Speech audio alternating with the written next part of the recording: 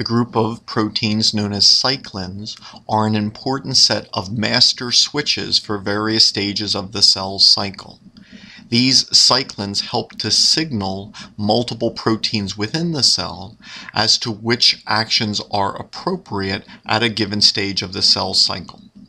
There are different cyclins for different stages of the cell cycle, and production of new cyclins help to promote migration through the cell cycle as cells divide.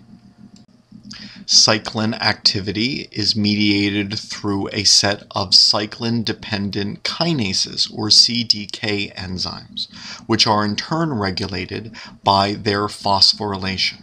So, for example, in the cycle, a cyclin molecule will bind to the corresponding CDK enzyme.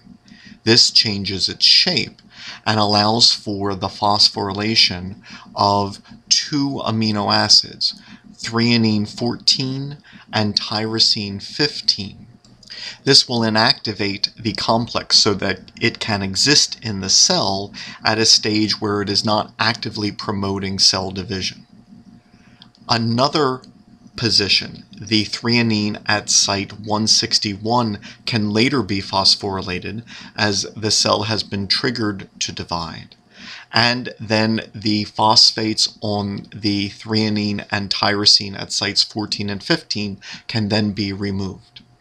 This complex will now phosphorylate target effector molecules, which will then migrate the cell through the next stage of cell division.